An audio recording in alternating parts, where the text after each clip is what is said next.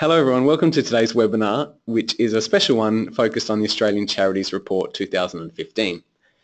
My name is Matt Crichton. I work here at the ACNC in the education team, and joining me today to present all the fascinating findings from the Charities Report is Ross Skillett, who is a research manager here at the ACNC. Hi Ross. Hi Matt. We'll get into all the details in a few moments. We'll get into all the stats and the fascinating findings, but first, Ross, if you wouldn't mind just giving us a very brief outline of what this report is. No problems. So as many of the people in this webinar would know, each year we collect data from charities on their annual information statement. And so what this report does is take a look at all the data that charities have submitted to us and really puts back to the general public, charities and researchers overall information about the charity sector in Australia. Okay, and the report itself, as we can see on the screen here, is quite a large report done in collaboration, right? Yeah, that's right. So we've worked this year with the Centre for Social Impact and the Social Policy Research Centre at UNSW, who've done all the hard work of analysing the numbers for us, and we've turned that into 3 reports. So, okay, great. Which is it? And it's an important point, isn't it? So that the report, readers of the report will know that it's not. It's a collaboration across a few independent institutions. It's not done entirely within one organisation. Yeah, that's right, and we think that independence is really important as well. The report itself is available freely and people can access it online. Can you give us an overview of what they've got available to them? Yeah, sure. So the starting point for accessing all the reports is this website, australiancharities.acnc.gov.au. And on that website you'll find the different versions of the report that are available. So we've got the main report, which is 140 pages of quite detailed and comprehensive information about the sector. But obviously knowing that that's a lot to get through, we've also produced a 2-page snapshot with the key stats and a 14-page summary with just a bit more detail. Okay, so if people don't have the time to get through 140 pages Yep. and they wanted to just find out exactly, well, the most important things, the headline figures and information, then you'd recommend going to the shorter 14-page and 2-page options. Yeah, exactly. And you mentioned just a minute or so ago that there are 3 reports. Is that what this section on the slide here, sub-reports, is referring to? Yeah, so as well as that main report, which is available in 3 different versions, there's also 2 sub-reports. And the 2 sub-reports this year are on smaller charities and aged care charities. So each of those sub-reports is fairly short and just specifically profiles the charities in those 2 sectors. You said that it's housed at that website, australiancharities.acnc.gov.au, but the slide does call it an interactive website. So it's not simply just a spot where people can download a PDF of a 140-page report. There's more to it than that? Yeah, that's it. And in fact, that's the most exciting part, I'd say. So as well as downloading the reports, you can also explore the data in an interactive way. And the great thing about that is you can filter it by whatever criteria you want so that you can get the stats for the specific question you're trying to answer. Okay, so it's not only the report then, it's the data itself, the data that was used, that was analysed to produce the report is available to people at the website. Yeah, exactly. And they can play around with that and discover their own interesting findings and stats and whatnot. Yeah, they should. It's good fun. Okay, just moving on. This is the screen that you'll see if you do venture onto the website to have a look at the report. That's the homepage. And just a quick note on that, the URL that we gave on the previous slide, australiancharities.acnc.gov.au, will work and get you here. But if you put a www at the beginning of that, it's unlikely to work. I've discovered that the hard way by accident a few times. And if you, like I did, get an error message after you put www.australiancharities.acnc.gov.au, get rid of the www, try it again, and you should be all right. So that's what you'll see on the home page. And Ross, can you just take us, or just give the viewers a brief overview of where they should go and where they can find the things that they want to find?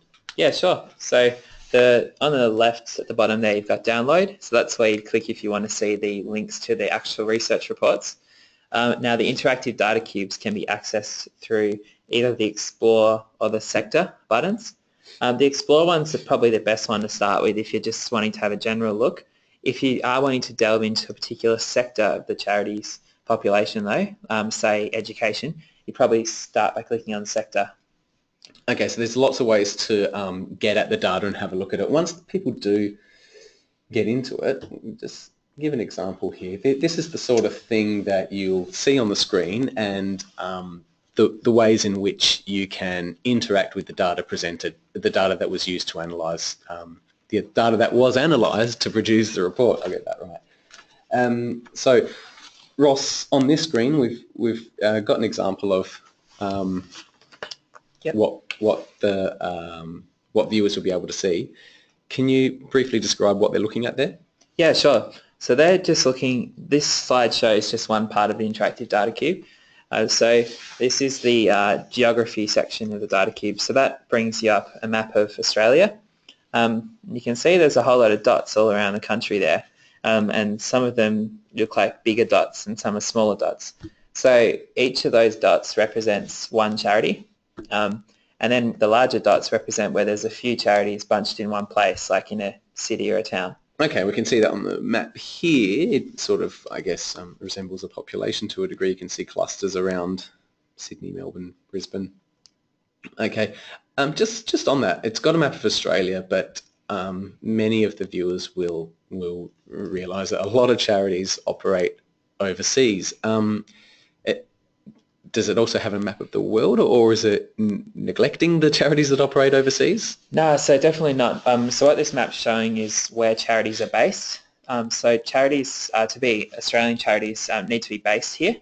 So every Australian charity would have an address in Australia rather than overseas, even though we do know that many of them operate overseas. Oh, okay. So it's not as if the data is neglecting those that operate overseas and we're just focusing on those that have operations in Australia. It's that their office or their headquarters is based here. Yeah, that's right. And that would be reflected in one of these green dots. That's right. And just to elaborate a bit more, if you were to hover in the real data cube, hover your mouse over one of those dots, it actually brings up all the information that charity reported on their annual information statement for the year. Oh, okay, great. So if they know that they're hovering over the dot of the one that they're looking for, yep, then they can get a quick brief overview of some of their information from this screen. Yeah, or if you're curious what a dot in what seems like the middle of nowhere, what it is, you can hover over and see everything about it. Okay, and at the top here on this screen, the screenshot of what people will see in the data cube, there are a few tabs there with geography, size and activities, income and expenditure, I think those two refer to, assets. These are other categories that people can click on and find information about? Yeah, that's right. So overview is gives you obviously an overview or the headline stats for the whole sector, and then geography is this map. You've got also, you can look at other attributes like size and activities, finances, and employment. And you see on the side as well, it says filter this page. So in the map of Australia, it has filter this page. So that's just an example of how you can choose different items from that list and change the way the data appears. Oh, okay. So you can break it down further from that. Yeah, that's it. Okay, great. So this is important to note. This isn't the first report that the ACNC has commissioned for to analyse the data from the annual information statements. This is the third one, but this one has a few new features. Can you give us an explanation of those?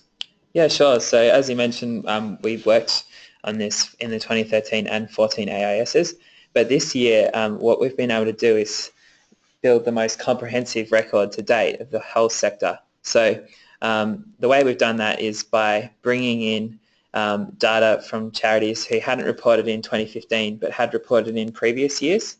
and also in some cases the researchers have made a very informed estimate of data that's missing. So what we've been able to do in short is put together data for 51,000 charities, which is almost all of the charities on the register. Okay, so the first couple of reports didn't have this number. They were analysing the data of fewer charities? Yeah, that's right. So the first report I think had about 35,000, and again, the same with the second report. So this is a significant increase on that. Yeah, right, for sure. You mentioned that the researchers were able to make informed estimates based on previous data or estimates for charities that didn't have any data. Yeah. Can you just explain that a little bit more?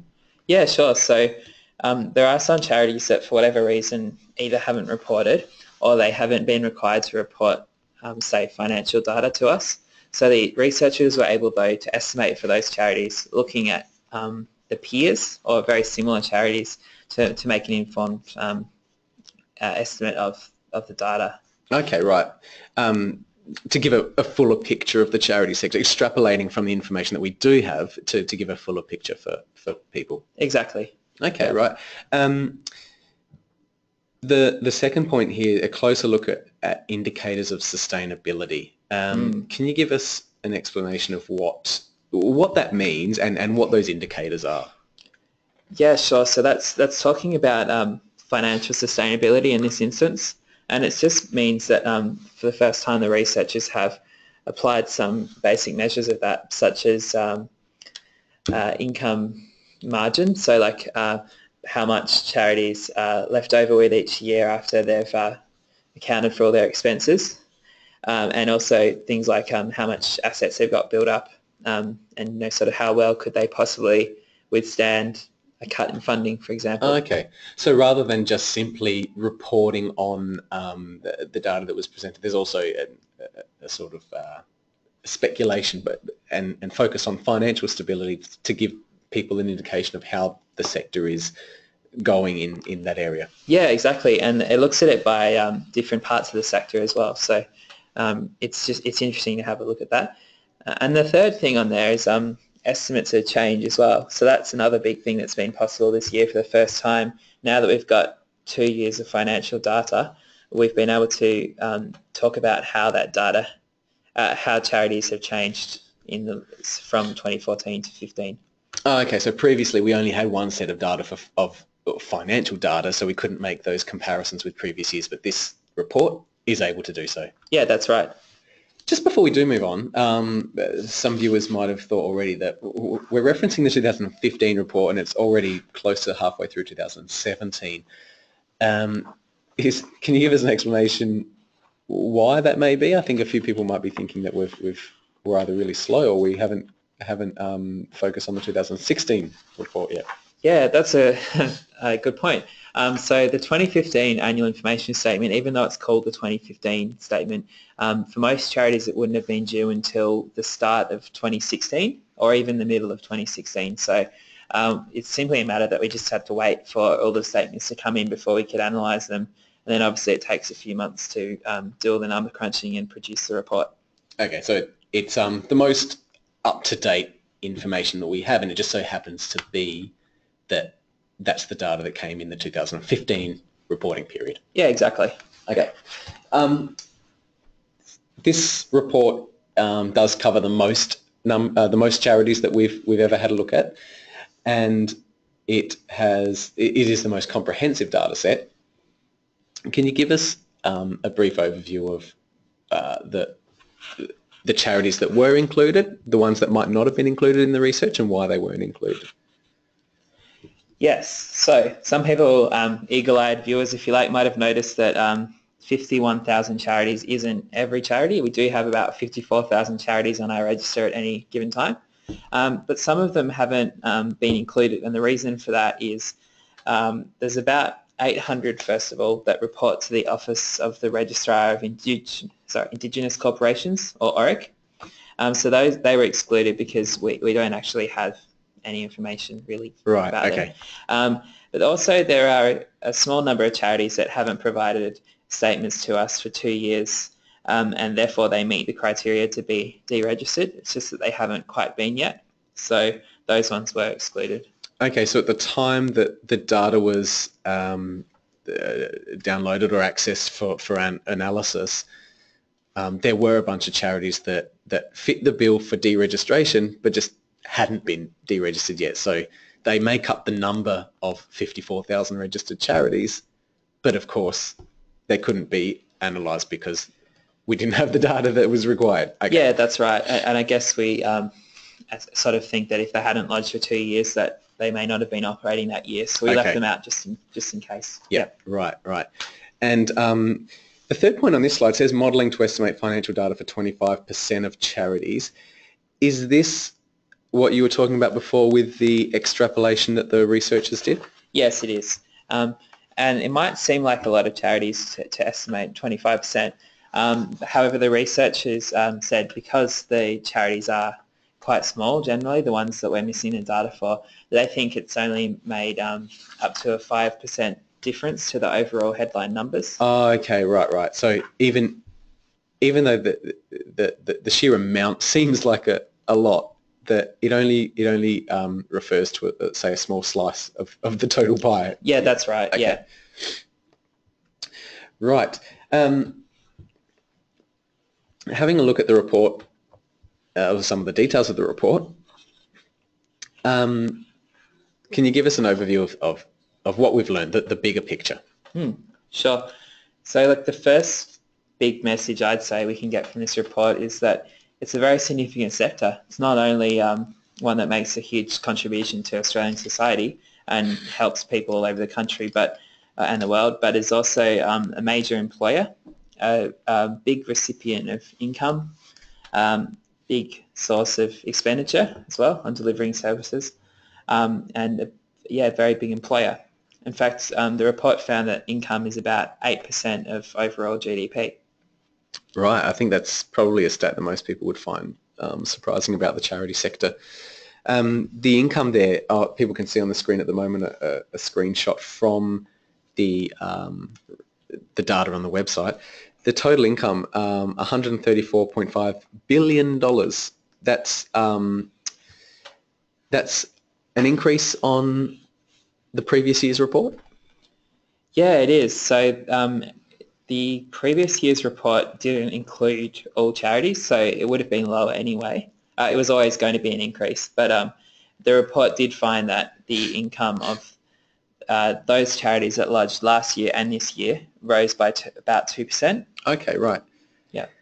One of the other interesting pieces of information on this slide in particular is in the bar graphs there, we can see the top religion is number of charities by sector. Religion makes up the greatest number of charities, the report found? Yeah, that's right. It's religious charities make up the highest proportion of the sector. So it's about 31% of charities that have religion as their main activity. So what does it mean to be a religion and fit into this category? So it just means that they nominated that their main activity was religion. So that could mean that, for example, they were a church or a mosque, a synagogue, etc. It could also mean that while they have that as their main activity, that they're involved in other things too, like health or education. Okay, so it's not solely religious activities. It could be the main thing being religion, but it could come in collaboration with a bunch of other. Yeah, that's right. Okay. Yeah. And I think one surprising thing on this slide, just before we move on, that people may find interesting as well is right down the bottom, international. I think a lot of people have an impression that the charity sector is made up largely of organisations that operate overseas in developing nations or conflict zones, and the data shows that this is actually quite a small number of charities. Yeah, so a lot of the big name charities, I suppose, that you can think of might be thought of as international charities, but they definitely don't make up the bulk of the sector.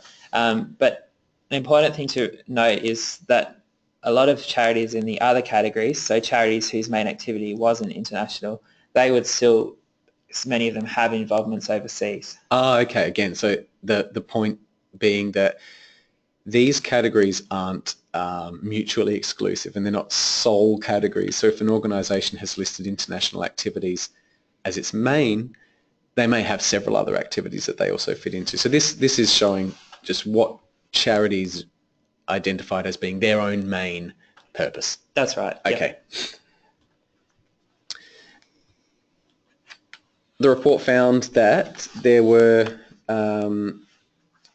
quite a discrepancy across the country. Can you just give us a rundown on that? Yeah, sure. So this graphic shows the percentage of the total charities in each state and territory, and it does map fairly closely to the population in each, across Australia. Say, for example, New South Wales, about a third of the charities. They also have about a third of the population. And you can see that charities are spread across, they're not all in cities, so 2/3 of them are, but there's a further 30% in regional areas and 3% in what was referred to as rural areas. But there are some differences, as the next chart shows, in terms of charities not being exactly equally distributed around the country. So, for example, in Queensland, you can see there are a relatively low number of charities per head of population. So there's 1.6 charities for each 1,000 people based in Queensland. And on the other extreme in the ACT, there's 2.9 charities per 1,000 people. And those two colours and the two different numbers that we see there in that graph, we've got based in jurisdiction and operated in jurisdiction. Can you just explain what the difference between those two are? Yeah, sure. So a charity might be based in one state or territory, but also operate in another state or territory. And some, as this chart shows, some states or territories have a lot more charities operating in them per head of population than are based there. Okay. So just taking one extreme in the Northern Territory there, you can see for every 1,000 people, there are 15 charities operating in the NT. Yeah, right, okay. But only 2 charities based. Yeah, exactly. So that sort of indicates that there are a lot of charities from other states and territories helping people in the NT. Right, okay. And moving on, having a look at what the report found about charity size, I think this might surprise some people as well. Yeah, so most charities are small. And by small, we mean they have less than $250,000 in income. So that's about 2/3 of charities that fit into that category. But even within that, 37.1% of charities are extra small. So they have less than 50,000 of income. Okay, so the ACNC's category will define anything under 250,000 annual revenue as small, but even a large proportion of that is quite big compared to how small many of the charities are. Yeah, exactly. And then on the other side of things, there are some very large charities in Australia. So there are at least about 4% that have more than 10 million of income each year. Yeah, right. But the ACNC's category for large is just from $1 million onwards. That's right. Okay. Yeah. So even though some go way beyond that, that they still fit within the category of a large charity. Yes. But for the purposes of this report, the researchers have figured it was useful to break it down a little bit further to show that there are some, well, as we got on this screen, XXL, extra large charities, some extra large charities within the broader category of large charities. Yeah, and exactly. So it just gives a bit of a richer picture than our 3 categories. And how does that compare with the income of the sector? So the main thing to note with the income of the sector is it's not evenly distributed across charities, as you might expect with some of those very large ones there. So in fact, 90% of the income is received by the top 10% of charities. So that would be probably the XXLs, and the XLs take up pretty much most of the reported income within the charity sector. Yeah, that's right. And then you can see on this chart what it shows as well, this page, is the proportion of income that comes from different sources. So on the information statement, we ask about 3 categories. So you've got donations and bequests, government grants, and then I think that should say other revenue. So you can see there that the majority of money for charities actually comes from this one described as other revenue, and then government grants are another significant part. Donations and bequests overall on the scale of the whole sector are about 8.3%. Which is pretty small, I would think. Well, a lot of people would assume that donations probably make up the largest part of a charity's revenue and is often thought of as the lifeblood of a charity. But the report shows that it's really small compared with government grants and this other revenue. Again, even though the slide there says income and revenue, it should say other revenue. So other revenue and government grants actually dominates the income in the sector broadly at the aggregate level. That's right, at the aggregate level. So for some charities, donations and bequests certainly would make up more than half of their, a very large part of their income. But on an aggregate level, it gets influenced by things like, universities or schools. They receive a lot of income from things like fees or, say, aged care. They might get a lot of fees and service fees paid. So that ends up being sort of overwhelming, I guess, a lot of the other stats. So it distorts the view a little bit because at the aggregate level, it's influenced by, as we mentioned, these larger charities, which might not rely on donations by the nature of what they do, in the same way that some of the smaller or medium charities do, and therefore the stats indicate that the stats suggest that there is less demand on donations than there really might be for a lot of charities. Yeah, that's right. And the great thing about this interactive data cube and even the larger report, the 140-page one, is you can see the more detailed breakdown by size and sector and things to sort of get through some of the distortions perhaps. Yeah, right. Yeah. So whilst it's good and interesting to see some of these aggregate level stats, they don't really paint a finely detailed picture of the charity sector and individual charities doing work. That's right, yeah. Okay, and how about, well, we touched on this, but how about the income as according to the sector? What does the report tell us? Yeah, so as you can see there, there's a whole lot of circles and each one represents a sector of the charity's population. And the size of the circle represents how much money, how much income that sector had. So education and research is the largest one there, then followed by health, social services, and then development. So I guess that's just sort of showing you the size by income of each sector. And that's probably, again, we speak about distortions at the aggregate level, but education research involves lots of research institutes and universities. So by the nature of them being as big as some of them are, it's naturally going to be the biggest circle in this diagram. Yeah, that's right. And you can see that religion, even though it's the largest by number, it's not the largest by income. Yeah, and right. I guess it makes sense if you think about, say, churches and things. They may not be, get donations. They might not have a huge volume of income from, say, the government or fees. Right. Yeah. And just incidentally, this is a screenshot from the website. This is the sort of visual representation that you will be able to access when you do log in and have a play around with the data. What does the report tell us about donations? We mentioned that at the aggregate level, once again, the aggregate level, it doesn't represent the greatest amount of revenue for the charity sector, but what are some of the details the report does tell us?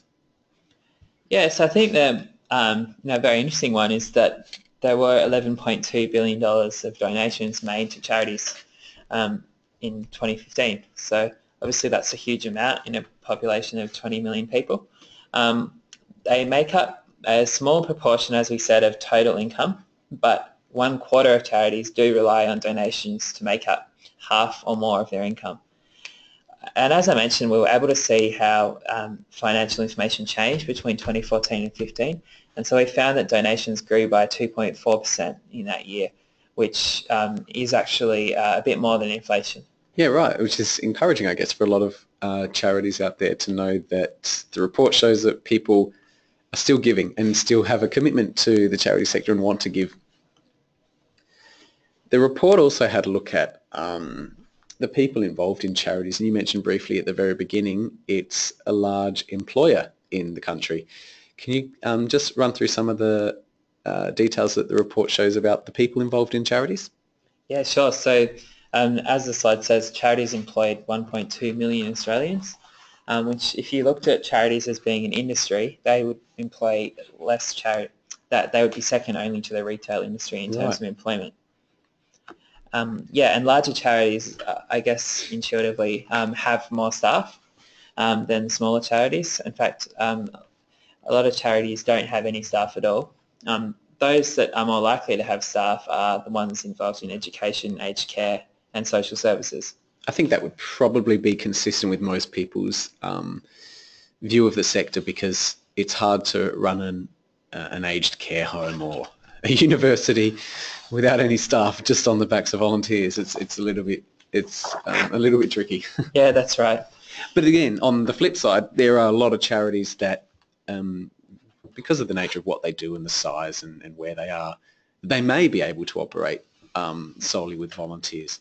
And even those that do have staff, you can see 80% of all charities engage at least one volunteer. So in many cases it might be one or two staff members, but then also very much supported by volunteer effort as well. And I think this stat, the 1.2 million employees, again is probably, well, it's probably surprising for a lot of people, but it's probably a reflection of the types of organisations that are registered as charities, but many people wouldn't ordinarily think of as charities, and we've referred to these quite a bit so far, but a university, a school, aged care facilities, hospitals in some cases as well. So even though we say 1.2 million are employed by the charity sector, it's across a wide range of organisations that probably go beyond what many people ordinarily think as charities. Yeah. You mentioned at the beginning that one of the focuses of this report was sustainability, financial sustainability in particular. What did the report tell us about the sector and its sustainability?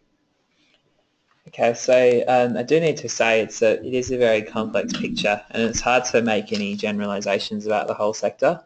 So it is important when looking at any of these stats to realise that organisations have different natures, different funding environments, different strategies. But the report did take a look at a few key indicators. So they looked at financial performance, which is talking about how much surplus or deficit charities had at the end of the year. A financial position, which looks at the strength, I guess, of the assets that the charity has built up and against their liabilities.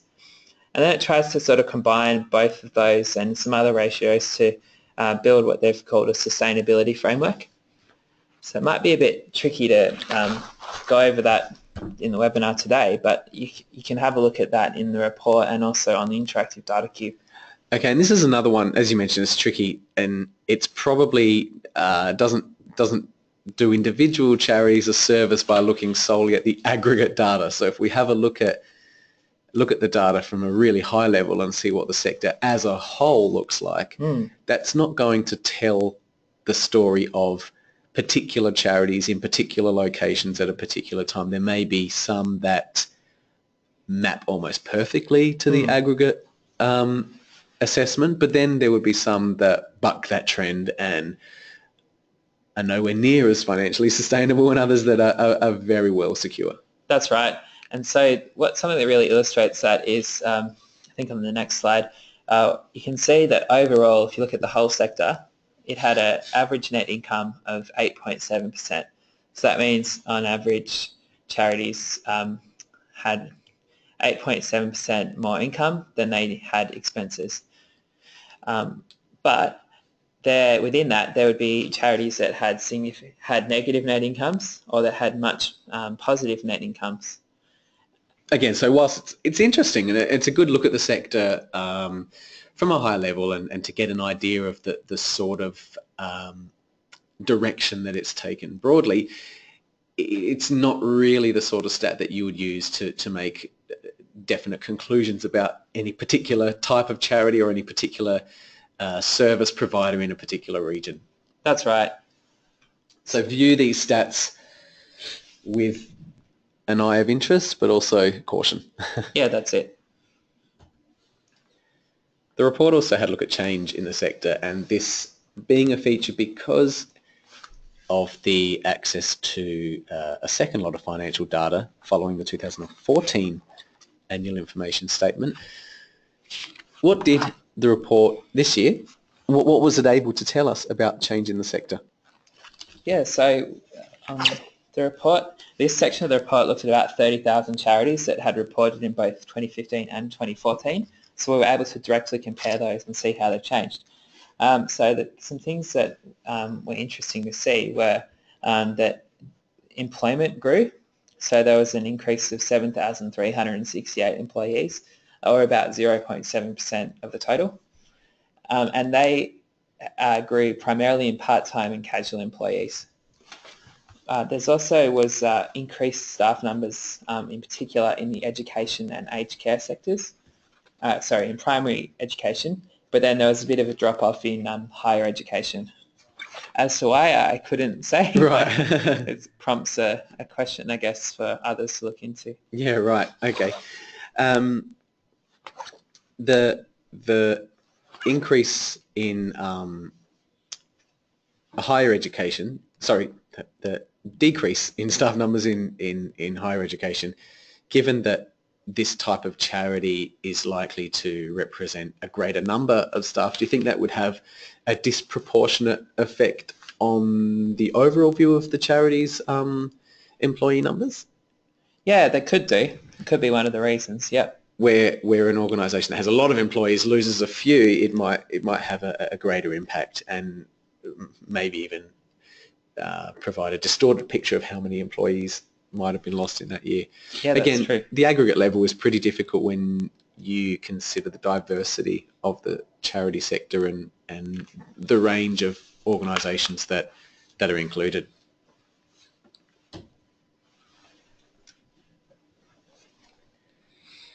Yeah, and this slide's just looking at the finances again. So I think we mentioned income went up by about 2%. Assets also grew by 5%. So that seems to have been quite a bit more than CPI. And again, it was highest for health charities. So health charities grew by 8.7%. Again, because there's such a big part of the sector, that might have amplified the total asset growth number. Right. Any indication why health charities in particular? No? That's something for people to look up. Exactly, yeah. The report, given that it's the most significant one thus far, it's had the most comprehensive data set and it's allowed us to compare in a way that we haven't been able to previously. What are the main messages coming out of the report? Again, I guess it's just very clear that it's a very significant sector, but also that it's very diverse. I think we've touched a few times during this webinar on the difference it can make when you look at the overall sector, but when you drill down and look at all the different parts of it, it's really quite fascinating to see the differences that do exist in all kinds of characteristics. I think that as the first comprehensive data set, it's really laid a great foundation for us to build on over time and keep looking at change in future years. And it is there available freely for everyone at australiancharities.acnc.gov.au. I will mention once more that don't put the www at the beginning there. It might take you to an error page and confuse people the way it did me. So just type it in as it is and you should be able to find it. Sorry, we'll go back there. Okay, Ross, we did have a couple of questions that came through, which the answers of which will be useful for people having a look at the data. But one of the most common ones that we got for people registering for the webinar was seeking a list of the top charities. Is there a top 10 or an easy way to get a list of the biggest? Yeah, so when we say top charities, I'm guessing people might mean by income. So the report actually does have, in the 140-page version, Appendix C has lists of charities with the highest income, both overall and also within each of the specific sectors. We did get a couple of questions about the top, not income, but top performing charities, or the way to assess charities. It seems that this is a fairly interesting aspect of research on the charity sector. Does the report cater for that? So the report allows you to see the, I guess, key financial indicators for sectors. It doesn't attempt to sort of rank charities or give charities ratings or etc. And that's just because it is so difficult to do that.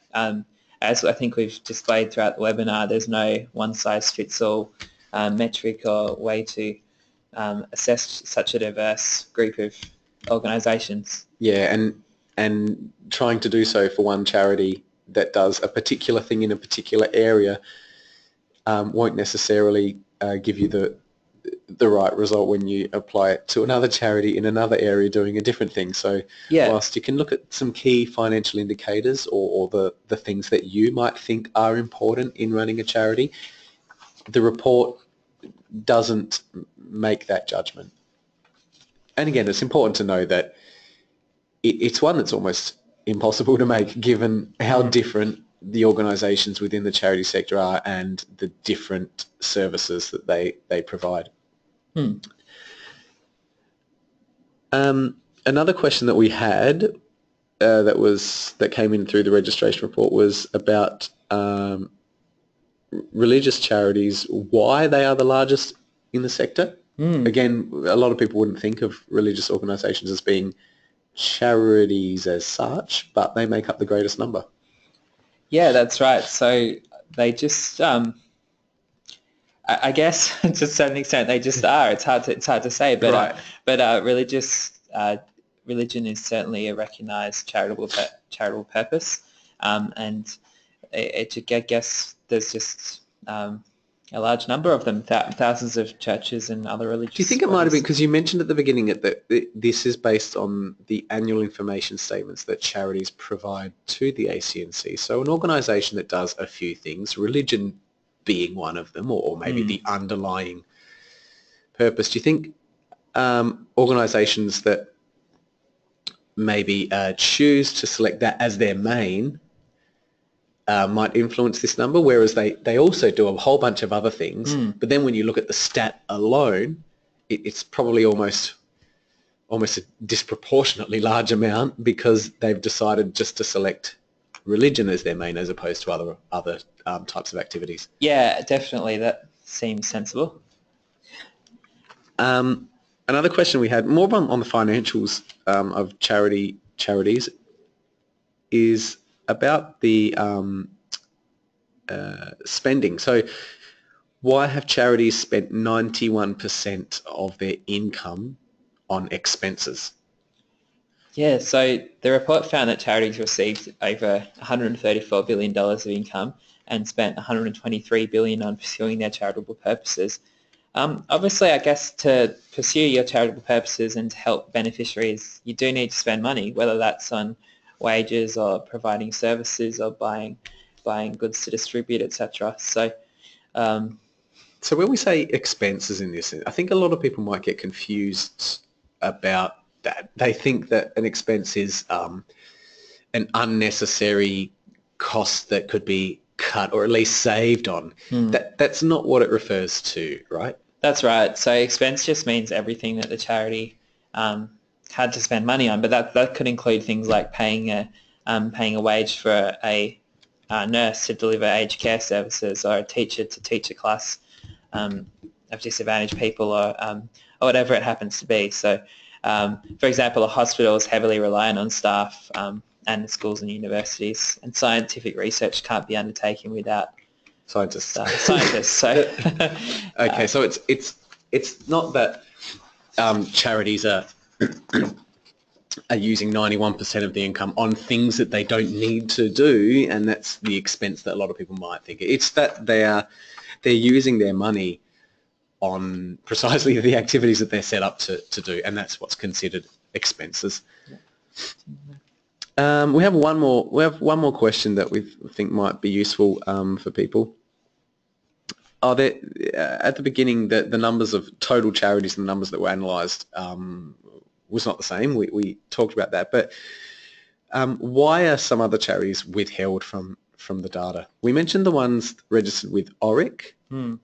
How about some of the others? When throughout the report, it includes all the charities in the sector, but if you go to the data cube, you won't quite see that many on there.